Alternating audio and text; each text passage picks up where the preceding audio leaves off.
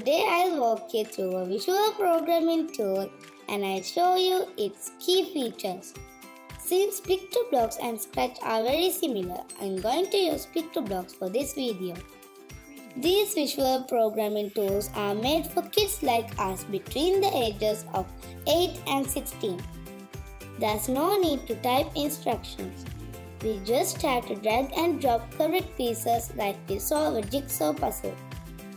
This is a great help for beginners like us. Okay then, let's have a look at PictoBlox. I'll explain all of the key areas of it and explain what they do. Sprites. A sprite is an object or a character in our program. We control these sprites by giving instructions using blocks. The bear you see in this picture is a sprite. He's my friend Toby. They normally have multiple costumes.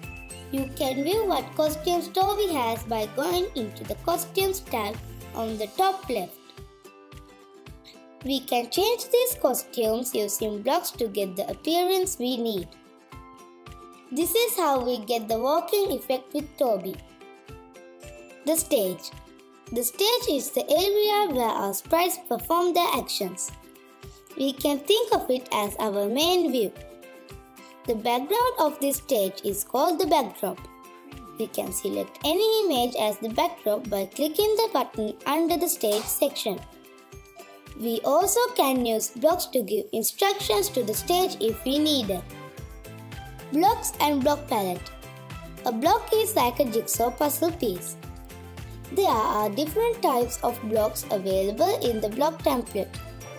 All we have to do is drag and drop the block we need from the block palette to the scripting area.